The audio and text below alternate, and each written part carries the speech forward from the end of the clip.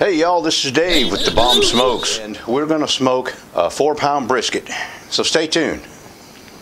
Alright, I hope this shows up on camera, but anyway, I rubbed it down last night with some sweet heat rub, let it sit in the fridge all night, and I've got my smoker going over, or my Ole Smokey going over here. This is my setup.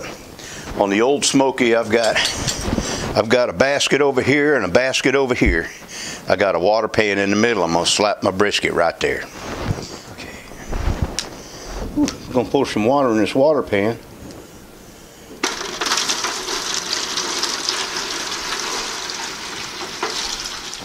Okay, let's put our brisket on there.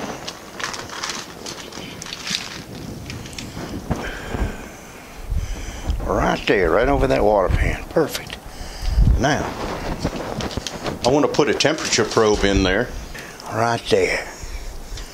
Yep, we'll get that thing in there like that. I've got my bottom vents set at about halfway. Okay, I'm going to put the lid on here.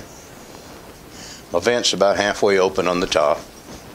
And we're going to let it roll, and we'll check it here in a little bit. Alright y'all, it's 6 hours into the cook. My brisket has stalled about 154, so I'm going to wrap it.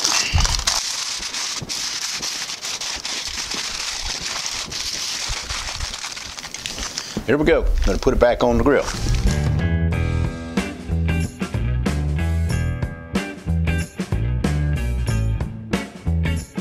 Okay y'all, so it's been 9 hours.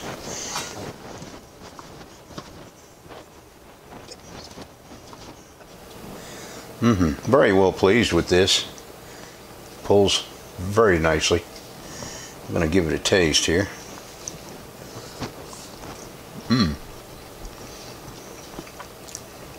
Got a very nice flavor. Nice and tender. So there we go, guys. On the Ole Smokey.